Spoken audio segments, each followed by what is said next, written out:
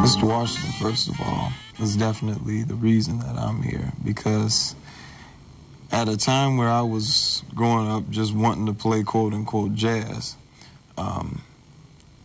before I met him, I didn't have the proper tutelage or individuals that wanted me to aspire to even play the music much, you know, even think about it, much less play it. And, but I knew that I wanted to play it because I was growing by listening to records and playing along with them at an alarming rate, and he was one that didn't discourage, you know, Mr. Washington was. And in talking about the various things that make up this particular music, as far as learning blues scales, learning how to play around other scales as well at the spur of the moment, and being able to improvise just, you know, or go freestyle, if you will.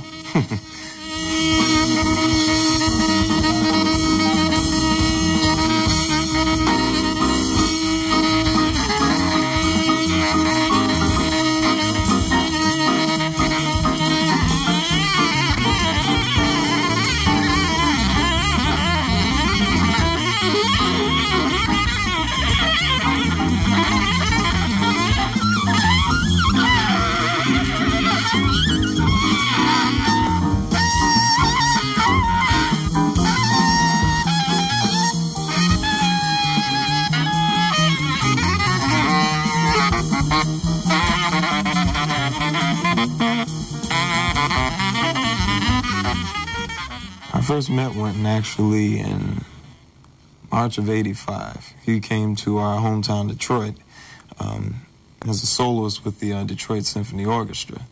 And he also played with our band as well at our high school.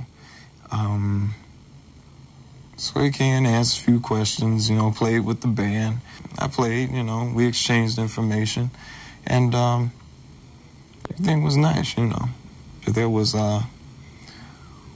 one nice time that I really remember on telephone, and I called, "Have you been shedding or whatever?" And I told him, you know, I've been listening to Birds Embraceable You and stuff, you know. He was like, okay, foo-bee-boo-doo. I was like, oh, so you know it, so okay, foo-boo-boo. And then I joined in, foo-boo-boo-doo, foo-dee-boo-doo-lee, foo-dee-boo-doo-lee, foo-dee-boo-doo-lee, foo-boo-boo-doo-bee-doo. You know, and so on. So, like, yeah, you know, it's like, yeah, you're at 40, yeah, you know. Yeah, JC been dealing with that bird, yeah, you know. So, it was one of those nice bonding moments, you know.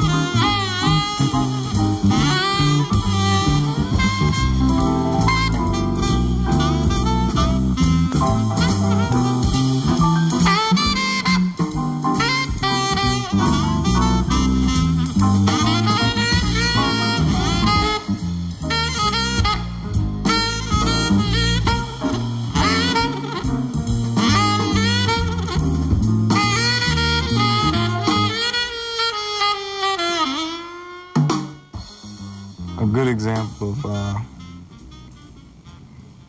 the vocal quality that I hear in Johnny Hodges is playing is the tune Passion Flower that he did with Duke Ellington's orchestra, of course. how he's scooping notes, particularly in the bridge where he's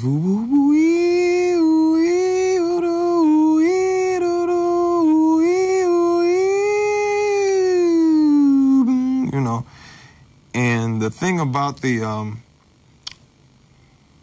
those slides are you have to have a whole lot of control up in the jib area, if you will, to make it sound effortless, and at the same time keep it constantly falling like right along with the fingers on the saxophone, because one false slip up, you know, it'll sound, you have a definite break here. You're going from palm keys all the way back to your upper stack here. So you have to make sure that this is all coming down at the right time, and your embouchure has to, you know, come out. It's really tripped out, you know. But once an individual gets it and becomes more personal with the horn, then it becomes more of an appendage rather than a chore, you know.